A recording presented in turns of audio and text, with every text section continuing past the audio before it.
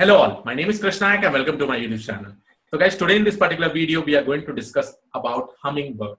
And yes, Hummingbird is again an open source library which has been provided by Microsoft.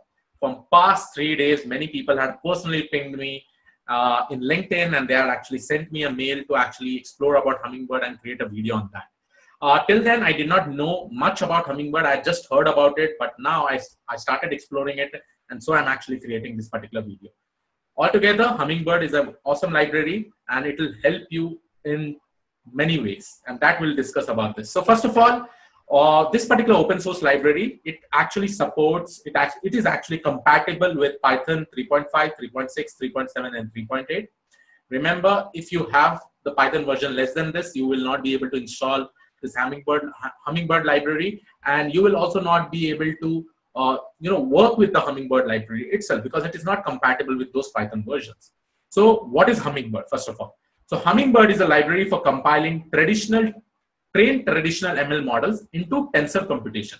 Now, if you remember about tensor computation, guys, if you have seen my deep learning videos in my deep learning playlist, I've talked about tensor computation. It usually happens in neural networks. And the reason why it happens is that it will help us to quickly execute and execute our programs in neural network itself, right? So remember, when you're using Hummingbird, make sure that you have GPUs in a laptop or a desktop. If you don't have, try to execute this into your Google Colab. Okay, you can execute this whole thing in your Google Colab because there you have GPU functionalities. So let's go ahead. So Hummingbird allows users to seamlessly leverage neural network frameworks such as PyTorch to accelerate the traditional ML models. Now, this is important. What does this particular line say? It says that, suppose you have created your ML model with the help of XGBoost random forest. Suppose I'm taking just as an example. You can convert that particular model into a PyTorch framework with the help of this open source Hummingbird library. So in short, you are actually converting this traditional ML model into a framework such as PyTorch. And yes, there are different frameworks as such, and what it actually helps you to, it actually helps you to accelerate, try to execute those programs quickly. We'll try to see that when I'm executing something, we'll try to note down the time, how much time it is actually taking up. Okay, so let's go ahead. So some of the benefits of Hummingbird is that all the current and the future optimization implemented in neural network frameworks, so user can benefit from this. Okay, native hardware acceleration. This is what I was talking about. If you have GPUs, you'll be able to use those, for executing your programs. Having a unique platform to support both traditional and neural network models, and have all of this without having to re-engineering models. So you don't have to re-engineer your model much. You can directly use this open source library, convert that into a PyTorch framework. Now, apart from that, the main question rises that Hummingbird supports for which all kind of machine learning algorithms. That is also an important point to note, right? So over here it is written, currently you can use Hummingbird to convert your trained ML model into PyTorch. So in short, you are actually converting your ML model just like a neural network since you are using PyTorch framework. Hummingbird supports a wide variety of tree-based classifier and regression. So tree-based basically means decision tree, random forest, AdaBoost, right? Both classifier and regression, right? So support of other neural network backends is also applicable, like ONNX, TVM, right? So you can definitely explore this. The GitHub link will be given in the description of this particular video. Now, finally, first of all, we go with the installation, right? Hummingbird was tested on Python greater than or equal to 3.5 on Linux, Windows, and Mac OS machine. It is recommended to use a virtual environment. What does this basically mean? Where if you are trying to install in your local laptop or desktop which has GPU, first of all, create a new environment and then try to install this particular library. Okay, so we'll start with installing the new library, that is pip install Hummingbird-ML. Now what I'm going to do is that I've just opened a Google Colab. I'm just going to reconnect it. And remember, before reconnecting, guys, just go to your runtime. Just click on change runtime. Okay, again, I'm saying go to your runtime and just go over here and just click on change runtime. Here you'll be having none GPU and TPU. Click on TPU and save it. Okay. Now the first installation is this particular command, that is pip install Hummingbird-ML. Right. So here I'm going to do that. In Google Colab, you just write this particular exclamation mark before installing this. Okay.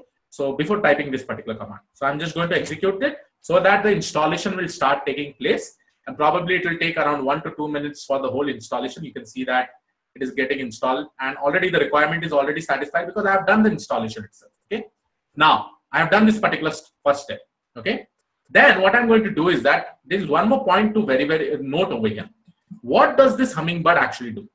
To run your traditional ML model on DNN frameworks, you only need to import this library and add to the DNN_ framework. Okay, this particular framework is pretty much important to your code. Okay, now let's go ahead and try to implement this. Okay, here you will be seeing a simple example, a simple classification problem, which I'm actually trying to solve with the help of random forest classifier. And this particular model, I will try to convert that into a PyTorch model, and then we'll try to predict, we'll try to predict for some data, and then we'll try to see that how much time it is actually taking. Okay, first I'll try to predict with the help of random forest classifier model itself. We'll note down the time. Then what I'll do in the next step, I'll convert that model into a PyTorch model, and then again I'll do the prediction and I'll note down the time, and then we'll try to see that how much time it is actually taking. So let's go ahead and try to execute this. So here I have imported numpy, sklearn.ensemble, and remember, for importing Hummingbird, you have to import like this. We are going to use this convert function because Hummingbird library is responsible for converting your traditional ML model into a PyTorch, right? So we are going to do that. So for that, I'm just writing from ML for Hummingbird.ml import convert. And remember, guys, here I'm just creating my data set. Here, first of all, I've taken number of classes 2. I'm saying that my output labels are 2 classes itself. Then I'm creating an array over here, np.array, np.random.rand. I've taken this many data points, this many features, okay, and all the values are floating point. So here is my x value, here is my y value, okay. In y value, I've just said that how many number of classes it has 2, and the random int value it is selecting the classes itself, okay. So pretty much amazing. So we have done with this. This is pretty much simple. Everybody knows that we have used this kind of examples. So let me just execute it. So this has got executed perfectly. You can see over here. Okay. And if you really want to see your x, so here you can see the whole x is this one, right? Similarly, you can see your y also, right? This is my y. Okay. So this is my x and y. Now, the next thing is that creating my random forest classifier. Pretty much simple. I'll initialize random forest classifier. Number of estimators, number of decision trees that I'm going to use is 10. Maximum depth, I'm saying that, okay, take it as 10. Okay. sk_model.fit, I'll just execute this. Now, once I execute this, you'll be able to see that my model is ready. Okay. After executing this, you can see it has got executed. Perfect. Now, what I'm going to do, guys, understand one thing is that, let me just go over here. Okay. So what I'm going to do next step is that I will convert this skl_model to PyTorch. Okay. So I am actually using this convert method, and I am actually, I'm actually converting that into a PyTorch model. So for that, I'll just use this convert method. This convert method was imported over here, right? And I'm giving my sklearn model, and I'm actually converting that into a PyTorch framework, DNN framework. You can also see over here what it was given. Okay, this 2 DNN framework will be coming in the next line. So first of all, I'll convert this model into a PyTorch framework. Okay, so here you can see that I've written the comment using Hummingbird to convert the model to PyTorch. I'll just execute it. It will take some time to execute. Yes, now it has got executed. I have my model over here. Now, run Hummingbird on CPU. By default, CPU execution is used in Hummingbird. Okay, so that basically means if I just write model.predict of x, it is going to get executed in the CPU version itself. Okay, CPU, it is going to use the backend of CPU.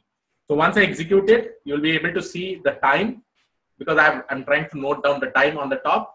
So let's see how much time it is taking. Okay, it has taken somewhere around 1.01 seconds per loop. Okay, per loop, somewhere around this. Now, if I want to run this particular model by using GPU, right? Run prediction on GPU, because I want to show you guys, this is being converted into a PyTorch framework. This model is getting converted into a PyTorch model itself. And here I've actually used Hummingbird on CPU, and I'm actually getting this particular value. Now, if I run the prediction on GPUs, in order to run to the GPUs, remember guys, again over here, see, it is using two function to DNN underscore framework. So this is a kind of framework. Like in this particular case, I'm going to use my CUDA libraries, right? If I want to use the GPU in the CUDA library. So I'm writing .2 of CUDA. And then when I do model.predict of X, then it will run actually on the GPU. Initially here, I did not write .2 CUDA, right? So it was actually running on the CPU. But in this case, run the prediction on the GPU, right? So for that, I'm using .2 CUDA, and then I'm writing model.predict of X. So once I execute this, guys, you'll be able to see the time. Now just imagine the time over here, okay? 1.01 seconds without the GPU. Over here, you have 12.2 milliseconds, right? The total wall time is 16.5 milliseconds. That is a huge difference when I compare to the above time, where it was actually taking about 1.01 seconds per run, right? So this is an amazing way. The best interesting thing is that we used Hummingbird to convert the model to PyTorch, right? Now you can see over here it has got converted into a PyTorch framework model. And now we can utilize both CUDA, that is the GPU part, and I can also utilize the CPU part. Remember, before machine learning models, we could not actually convert into deep learning frameworks libraries or deep learning model itself, but now we are able to convert them with the help of PyTorch framework, and they are also different backends when compared to this. But the final main aim is that now we can also run our ML model on GPUs. Isn't it amazing? You are getting this particular output, right? While you are doing the predict, right? You're able to do it in milliseconds, microseconds. You'll also be seeing, I've seen examples with the help of microseconds, So I hope this was pretty much amazing. All the reference has been taken from this particular example, guys. There are still more different codes, which you can actually click on this particular link, see the notebooks. And here you have all the examples. You have an XGM example, you have random forest example, you have LGPM example. Every example is present over here. Just try to implement this thing in the cloud, in this particular collab, Google Colab. If you don't have a GPU, or try to run it in your local machine also by installing this Hummingbird ML. Remember, this has a dependency of PyTorch. You also have to install the PyTorch. Now you'll be considering how do you install PyTorch. So what you do is that you just write PyTorch installation, right? So here you'll be getting the first link, that is PyTorch over here, right? If you want to really understand what is the command, so you just select this, okay? You want the stable version. Your system is Windows, suppose you're using Conda, you're using Python. I have CUDA that is installed within my system is 10.1. So I'll select this. I'll use this particular command to do the installation. I'll just write Conda install and this particular command in my Anaconda environment. Automatically the installation will take place, right? So if you do this, you'll be able to do that. After you install this, just go and type pip install hummingbird-ml, right? So the Hummingbird will be able to execute it over there. So yes, I hope you like this particular video, guys. This is all about this particular video about Hummingbird. And yes, this is again a wonderful open source which converts a traditional ML model to frameworks such as PyTorch, right? Now, an ML model will be able to use GPUs in order to do the execution of this program. Isn't it amazing? We are accelerating it, right? We are accelerating the traditional ML model. So yes, guys, this was all about this particular video. I hope you like it. Please do subscribe to the channel if you have not already subscribed. And I'll see you all in the next video. Have a great day ahead. Thank you one and all. And please do subscribe it, guys. Hit the like button if you like it. So yes, guys, I'll see you all in the next video. Bye-bye.